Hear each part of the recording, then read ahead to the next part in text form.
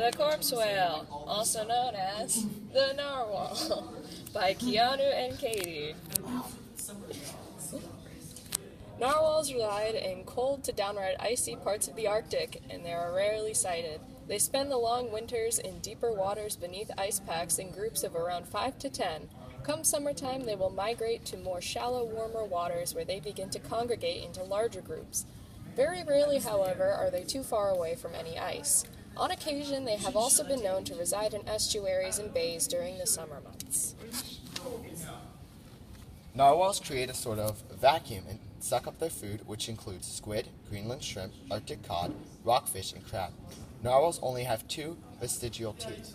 The male narwhal tusk is thought to play no role in feeding because males and tuskless females consume the same diet. They do their chomping at the ice edge and in the ice-free summer waters. Narwhals endangerment.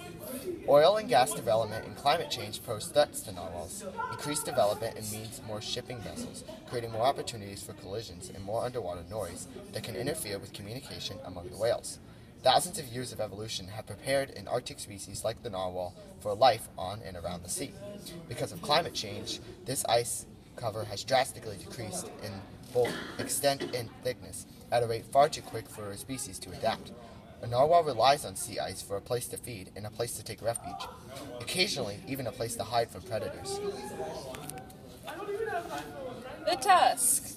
Perhaps the narwhal's most defining characteristic is their large tusk, which really isn't even a tusk at all.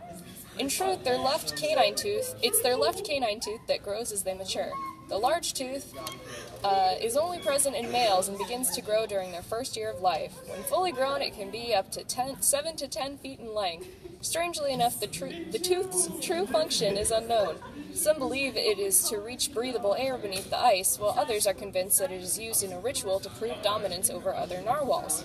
This ritual is known as tusking, in which males will rub their tusks against each other in a sort of joust.